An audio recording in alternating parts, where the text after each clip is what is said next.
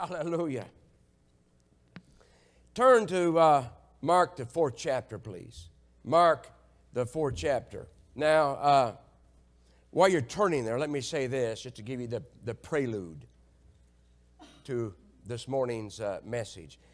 I was down here at the church in the sanctuary on Thursday praying in the Spirit. I prayed for a good while, goodly amount of time in the Spirit. And during that time with the Lord, a few scriptures came up in my heart. I went back to my office and jotted them all down. And I'm excited because I got Sunday morning's message, praise God, on Thursday. So now I can just go through the weekend and just enjoy it, watch football, because I got my message, amen? And so I can just relax now and just enjoy the weekend, you know. And so anyhow, Friday comes along and I'm just enjoying the weekend, you know. Saturday morning, I'm in the kitchen making my protein shake. I drink a protein shake. It's chocolate, and it's really good. I had one this morning before I came to church, along with a banana. They were both really good. So I'm fixing my protein shake, and the voice of the Lord came to me. I thought, what does he want? It's a joke. It's a joke. And he said to me, meet me at the church in the sanctuary. I thought, this sounds pretty serious. I thought, what did I do? What did I do, Lord? You know, why is it when somebody wants to talk to you, you always think you did something bad? See, our mind tends to go in that negative direction, doesn't it?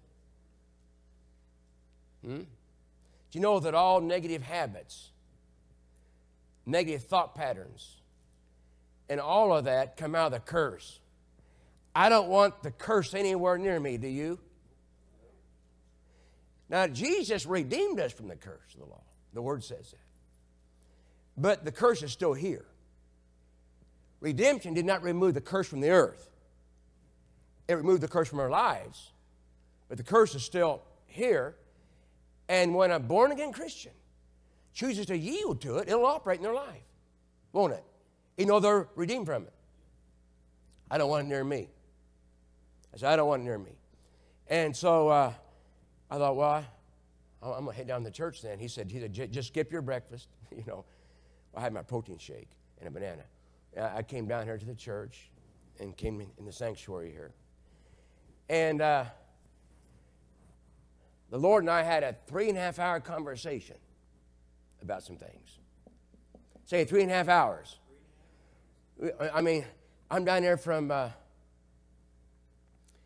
don't know, from about 10 o'clock to 1 o'clock, something like that. No, to about 1:30, because Laura came yesterday and cleaned the church. And so I took time out to greet her and exchange pleasantries. Hadn't seen her in a while, and thank her for her efforts and all that. And I went back into the sanctuary and spent time with the Lord. And so after about 3.5 hours of my conversation with the Lord told me, he said, that's what I want you to preach on. He said, throw the other way. Lord, I spent time developing that, you know what I'm saying? He said, no. He said, that's what I want you to preach on. And so I said, okay.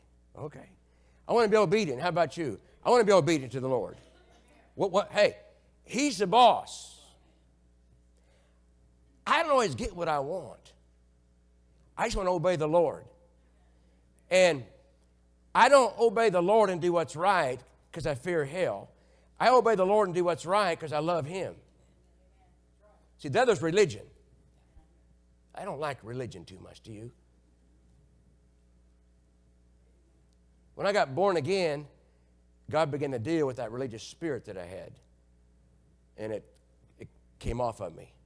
I had a pastor that would deal with me, and he would do it in jest, but I knew what he was doing. He'd pick on me on purpose, just to see how, if that thing was still there, And praise God, he got it out of me. Amen? But I got Jesus, praise God. And I got the Holy Ghost. And I got the Word of God. And I got faith. And I got the fire of God, hallelujah, in my belly, hallelujah. Religion won't do that to you. But a relationship will. I said, but a relationship will. And so this morning's message is going to come out of that conversation that I had with the Lord. Amen. And then last night we're down here. And wasn't Dr. Brother Radke good last night? I call him, he's my brother. He's got a really humble heart and just a good brother. And then I asked Lisa to lead us in prayer. I said, I didn't forewarn you about this. I said, but I'm just going to test you and see if you're ready. And, and she was ready to go.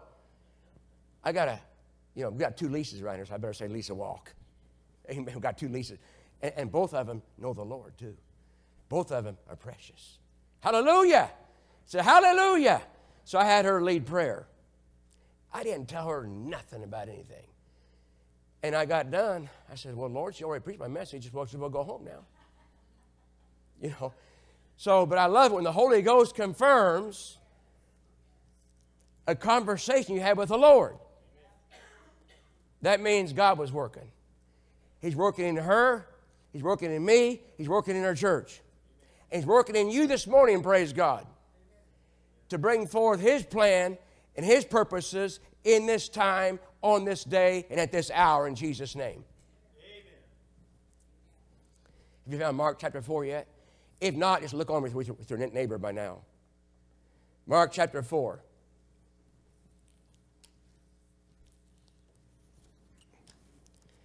My Bible's falling apart here. I got to put it back together. So just indulge me here for just a minute here. Mark chapter 4. On the same day, when evening came, Jesus said to His disciples, let us pass over unto the other side. The Master said that. When they sent away the multitude, they took Him even as He was in the ship, and there were also with Him other little ships, or boats. And there arose a great storm of wind. Say, a great storm of wind. So this was not just a pop-up Sunday afternoon thunderstorm. This was a great storm of wind. Now, you ever heard of Rick Renner? I'm not a Greek and Hebrew scholar. He is. Okay. He studied this out in the Greek and said that it was actually a storm of hurricane proportions. So this storm came up to take Jesus and His staff out. He wanted to take his entire team out. And the waves beat into the ship. Well, that's not just a thunderstorm. Waves came into the ship, into the boat. That's not normal. This is demonic, supernatural storm. So that it was now full. And he was in the hinder part of the ship, asleep on a pillow. And they awake him and say unto him, Master, carest thou not that we perish? And he arose and rebuked the wind. That means he spoke to it. And said unto the sea, peace, be still. So first he speaks to the wind. He's dealing with the spiritual aspect first. Everything in your life right now, good or bad, comes out of the spirit realm first. So this is spiritual warfare here. He took care of the spiritual first. You follow me there? Then he said to the waves, peace be still. That's the natural part, see. That's the part you can see. You can't see the wind. That's where the demons operate. You can't see demons unless God opens up your eyes so you can see in the spirit realm. Then you can see them. Peace be still. And the wind ceased. And there was a great calm. And he said unto them, why are you so fearful? How is it that you have no faith? Now, he could not have said that unless they could have done what he did. The fact that he said that means they could have spoke to the wind. They could have spoke to the sea. They chose not to. They were afraid, and they blamed him for it. Don't you care that we're perishing, Master? You know. So Jesus here was using his authority against this storm that came up to take him and his team out. Now, where did this authority come from that he used? Came from God, didn't it? Came from God. So, this great storm that came up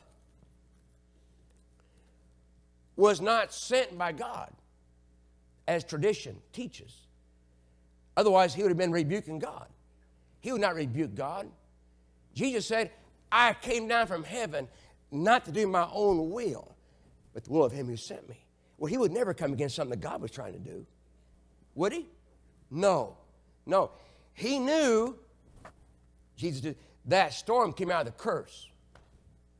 Storms come out of the curse. Whatever steals, kills, or destroys comes out of the curse. We have authority over the curse. We've been redeemed from the curse of the law. Can you say amen to that? Now, nowhere in the Gospels did Jesus ever tell us to tolerate something the devil is doing. Rebuke it. Resist it. Cast it down or cast it out. But never, ever tolerate it. Can I hear a loud amen? Amen. Amen. Now go with me, please, to Matthew chapter 28. Matthew chapter 28. Now, Jesus here has already gone to the cross, shed his blood and died, was raised from the dead. And now he appears to the disciples. Verse 16 says, then the 11 disciples went away into Galilee, into a mountain where Jesus had appointed them. And when they saw him, they worshiped him, but some doubted. My. And Jesus came and spake unto them, saying, all power, say all power. All power is given unto me in heaven and in earth. Verse 19, go ye therefore and teach all nations, baptizing them in the name of the Father and of the Son and of the Holy Ghost, teaching them, verse 20, to observe all things whatsoever I've commanded you. And lo, I'm with you always, even to the end of the world.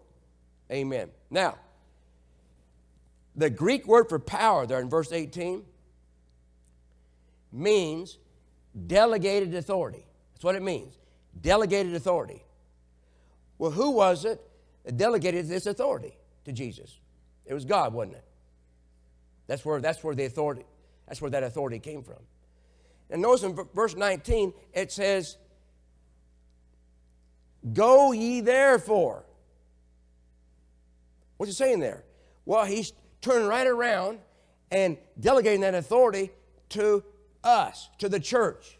Do you see that? He said, therefore you go.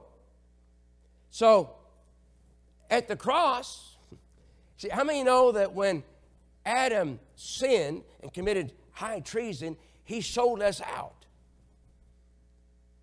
Originally, Adam was the God of this world. He wasn't God, but God put him in charge of the world. But then he sold us out, and Satan became the God of this world. Jesus had to go to the cross and buy us back. He had to redeem us back from Satan's domain. Amen? Which he did. And so, when he went to the cross, Jesus, and shed his blood, his power and authority was then transferred to the church that he took from the devil that Adam gave to him. Do you see that? Woo. Glory to God. So, Jesus is saying here, I'm transferring that power to you now. I'm transferring that power to the church. You've got the power. You've got the authority. Glory to God. I don't have it anymore. He said, I don't have it anymore. You have it now. You run this world now. When he left, he put his disciples in charge. Guess what? They aren't here now. That is the original disciples. So guess what? You're all in charge now. Amen. Say amen to that. Praise the Lord. Now, of course, we have authority, but it won't work unless you use it. You ever heard the expression, use it or lose it? Well, here's something the Lord said to me when I was down there praying yesterday. He said this to me. He said, if you don't use your authority against the devil, he'll use your authority against you. Many today aren't using their authority. They just kind of stumble around, playing around. No, if you aren't using your authority against the devil, it'll be used against you. So make sure you're using your authority against him. Amen. And against the curse. Hallelujah. Not against people. Amen. Be mean to the devil, but be sweet to people. Because the people are not your enemy. Satan is. He's behind the whole thing. He is the troublemaker. So you point your ammunition toward him. Can you say amen to that? Amen. Now, go with me, please, to 2 Corinthians chapter 12. 2 Corinthians chapter 12. And verse 7. And lest I should be exalted above measure. This is Paul speaking here. Through the abundance of the revelations. Say revelations. There's given unto me a thorn in the flesh. The messenger of Satan to buffet me. Does not say God sent it, like tradition teaches. No, it says Satan sent it. Why? To buffet him, lest I should be exalted above measure. For this thing I besought the Lord three times, that it might depart from me. And Jesus said, no, you got to keep it. Is that what he said? That's not what he said, is it? No. What did he say? He said, my grace is sufficient for thee, for my strength is made perfect in weakness. Most gladly, therefore, will I rather glory in my infirmities, that the power of Christ, that's the anointing, may rest upon me. Now then, let's stop right here. These were demonic harassments sent by Satan to buffet the Apostle Paul. Amen. So they were not sent by God as tradition has taught. These attacks were launched against the Apostle Paul, okay, because he got a hold of some revelation.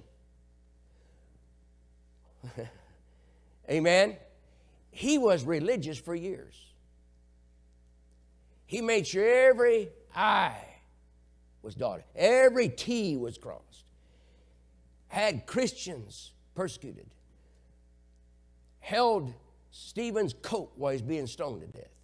I mean, he was not on God's side for years.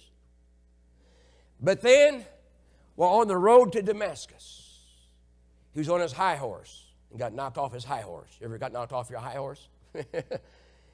And he had a divine encounter with Jesus, the champion of our salvation. And God Almighty took him from religion to revelation.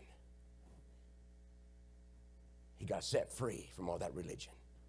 Learned about grace. Learned about the kindness, goodness of God. Learned about a healing Jesus. Hallelujah. Learned about the blessing. Learned about our redemption in Christ Jesus. Learned about all these things that he didn't know nothing about all the time he was persecuting the church. Amen. So, he sought the Lord about this 3 times. And the Lord said to him, he didn't say no, he said, you know, Jesus said to him, my grace is sufficient for thee. Wow. Did you know? I looked it up. The literal Greek rendering of the word grace is the divine influence upon the heart. Grace also means benefit, it means favor, and it means blessing. So what is grace? Grace is empowerment. Amen. Empowerment for what? Empowerment to use your faith.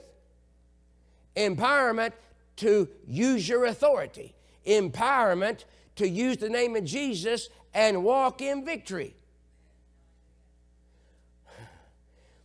When you use your faith and yield to God's grace, you don't get weaker, you get stronger. Hallelujah. Look at verse 10. Therefore I take pleasure in infirmities, in reproaches, in necessities, in persecutions, in distresses, for the sake of the anointing. For when I am weak, then I am strong. Hallelujah. You just get stronger, not weaker, when these things happen to you. If you'll use your faith and trust in His grace. Hallelujah. Now go to Acts, the 16th chapter. And we'll see here where Paul did just that. He used his authority. He used his faith. He didn't just sit back, linger back, and not do anything at all about it. Okay, Acts chapter 16 and verse 16. And it came to pass as we went to prayer. That'll get some demons stirred up, going to prayer. Huh?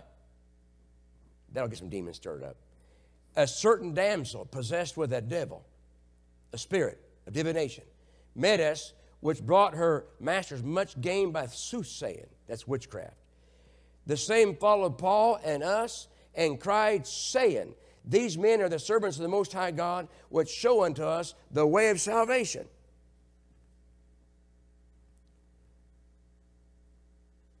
Well, how many know that what she's saying was right? But there's a wrong spirit behind it. It was not meant to bless Paul. It was meant to harass Paul. And this she did for many days.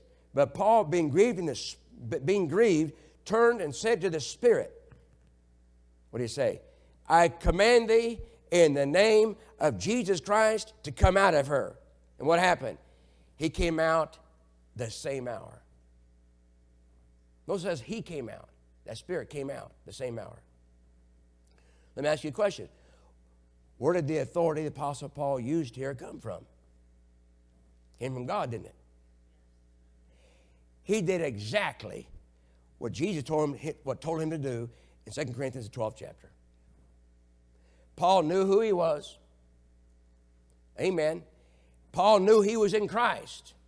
He knew Christ was in him. He had some revelation. Amen. And he used his authority to stop this harassment. He didn't just put up with it. He didn't just tolerate it. He used his authority and he stopped it. Amen. Now go to 2 Corinthians, the 5th chapter. 2 Corinthians, the 5th chapter. And look at verse 17. It says, therefore, if any man be in Christ. That means women too.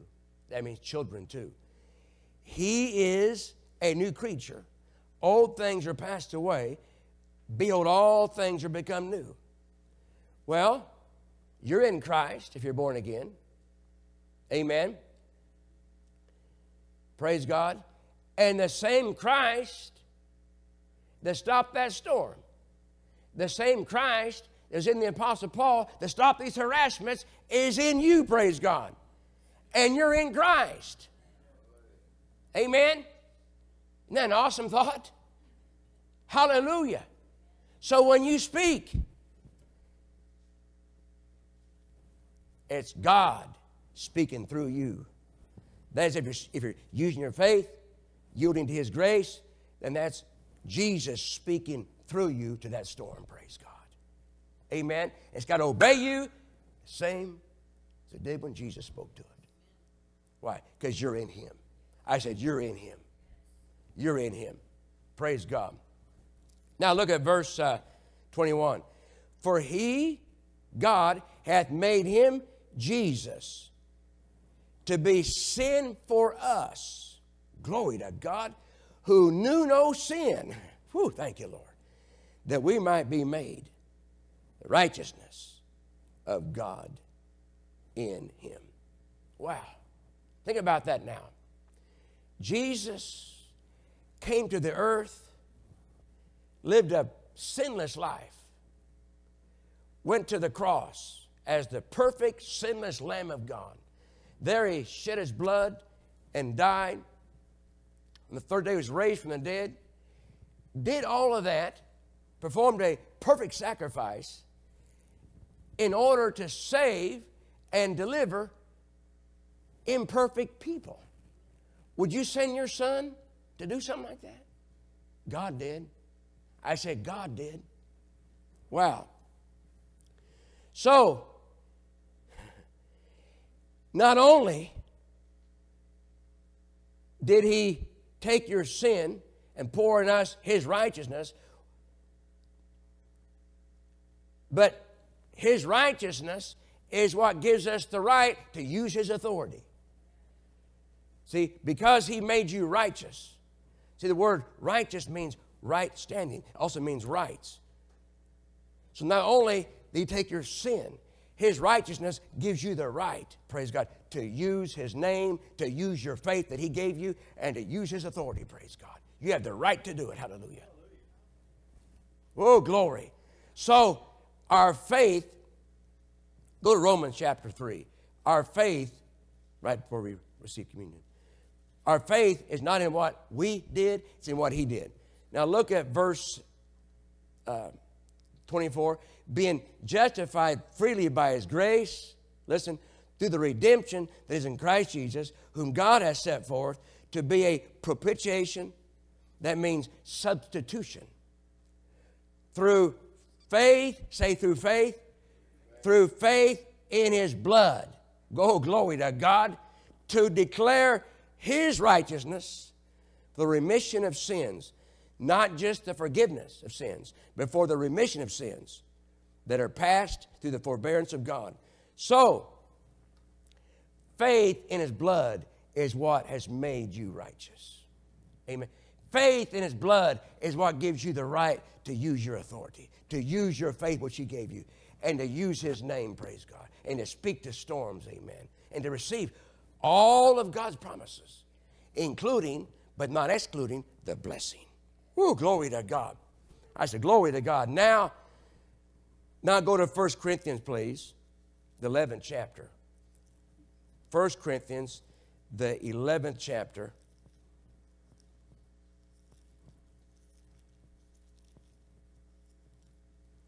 And let's begin reading in verse 23. For I received of the Lord that which also I delivered unto you, that the same Lord Jesus, or that the Lord Jesus, the same night in which he's betrayed, he took bread. When he'd given thanks, he brake it and said, take, eat, this is my body, which is broken for you. This do in remembrance of me. In other words, do this in remembrance of what I did for you. Verse 25, after the same manner also, he took the cup when he had supped, saying, this cup is the New Testament in my blood. This do ye as often as you drink it in remembrance of me, or what I did for you. Verse 26, for as often as you eat this bread and drink this cup, you do show the Lord's death till he comes. Wherefore, whosoever shall eat this bread and drink this cup of the Lord unworthily shall be guilty of the body and the blood of the Lord. But let a man examine himself, and so let him eat of that bread and drink of that cup. For he that eateth and drinketh unworthily, eateth and drinketh damnation to himself, not discerning the Lord's body. For this cause, many are weak and sickly among you, and many sleep. For if we would judge ourselves, say if I would judge myself, if we would judge ourselves, doesn't say to judge your neighbor, does it? If we would judge ourselves, we should not be judged. Now then, the Greek word there for judge means examine. We're to examine our hearts before we would partake of the cracker and drink the cup. Amen. And one of the main areas where the enemy tries to trip us up in as Christians is in the area of our love walk. Brother Hagin always said this, if my faith is not working, first place I check is, am I walking in love? And sometimes when offenses come, people aren't always quick to take care of them. They let those offenses fester. And an offense will become unforgiveness. Then it becomes resentment. Then it becomes bitterness. It says in the book of Hebrews, the 12th chapter, don't let a root of bitterness spring up within you. That comes out of the curse. So I'm going to deal with that right now. Sometimes bitterness gets into families and just gets passed down. Well, let it stop with your household. The curse comes no further. Why? You know who you are. You know what you have in Christ. You know what the Word of God says. Amen? So be quick to forgive when something happens. Somebody tells you off, unloads on you, mistreats you, whatever it is. Don't take offense to it. Don't spread it around. Don't go on Facebook. Say, I love you, Pastor. Now, there are many hindrances to our faith. But unforgiveness is the only one Jesus ever mentioned, which means that's the main one. And if you read 2 Corinthians, I believe it's the 2nd chapter, unforgiveness gives Satan the advantage. Forgiveness gives you the advantage. So make sure you walk in love. If someone offends you, be quick to forgive. Quick to forgive. Be mean to the devil. Be sweet to people. So, Father, in the name of Jesus, I take authority over the curse of bitterness. I break that power in the name of Jesus. That forgiveness can flow, that healing can flow, that mercy can flow, that your power can flow. For unforgiveness, you told me, weakens our authority. Thank you, that force, that power has been broken in the name of Jesus. And so we examine our hearts now. We examine our hearts of any wrong attitudes, any strife, anything like that needs to be taken care of. We repent of that right now to you, Father, in the name of Jesus. We want to make sure our hearts are right before you, Father, that we're walking in the love of God, that we love you with all of our heart, with all our soul, with all our mind, with all our strength, and that we love people, and that we serve you by serving people, and do so with a joyful attitude in the name of Jesus. And we thank you, Lord, for it. Just say, I receive. You receive? Amen. Now, Father, in the name of Jesus, I pray over these elements that have been prepared by these precious ones here this morning. And I want to thank you, Father, for the cracker they're about to partake of that represents Jesus' body, which is broken for our healing. So if anybody needs healing this morning, use the cracker as a point of contact in which to release your faith to receive your healing. I want to thank you for the cup, Lord, which represents Jesus' blood, which was shed for the remission of our sins, Lord. We may have total redemption, total deliverance from the curse of the law. I want to thank you, Father, for these things. In Jesus' name, everybody said, amen. Amen. Now then, you may go ahead and form a line to my left or to your right and go through the line here and receive the elements. It's self-serve this morning. Receive the elements, and please return to your pew before you partake, and we will do so in unison. Praise God.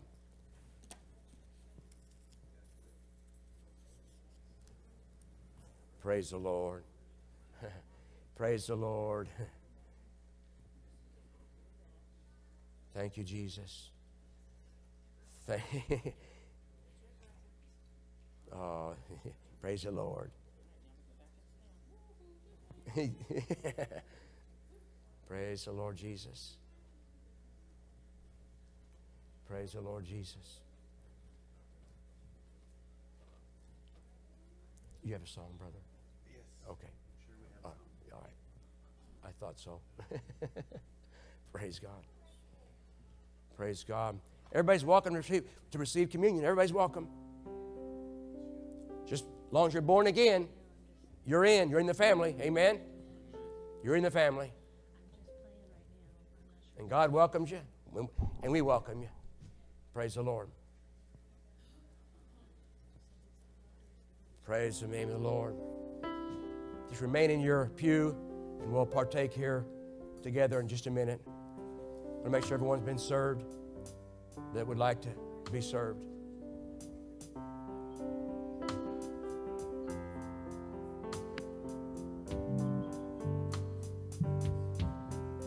Praise the Lord.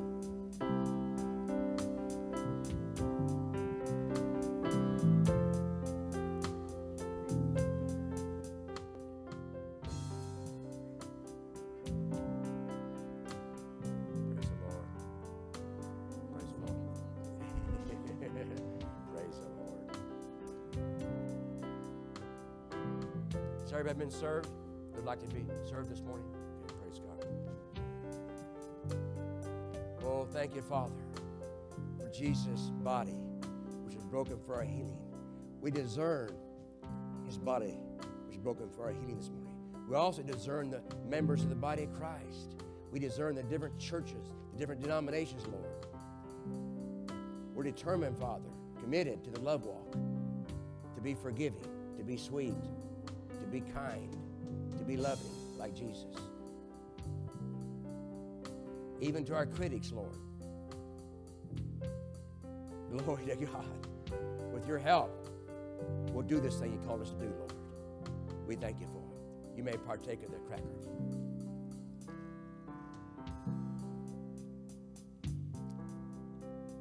Thank you for Jesus' blood, Lord, which was shed for the remission of our sins. We aren't just forgiven. Our sins have been removed. They've been blotted out. The blood has washed away all of our sins, made us whole again. We're as clean as snow. We're as clean as Jesus, for we stand this morning before you in his righteousness. We thank you for it, Lord. Oh, we thank you for it, Father. Oh, we love you, Father. We praise you for the blood of Jesus. For the blood of Jesus. Thank you now, Lord. We are forgiven. We examined our hearts, made sure there's nothing in there that would block your power, that would block our faith, that would stop the blessing, Lord, from working in our lives. Making sure things are right between us and you, between us and others in the body of Christ. Not harboring any ill will, no unforgiveness in our hearts, Father. We thank you for it. We've been cleansed of all that now in the name of Jesus. You may partake of the cup.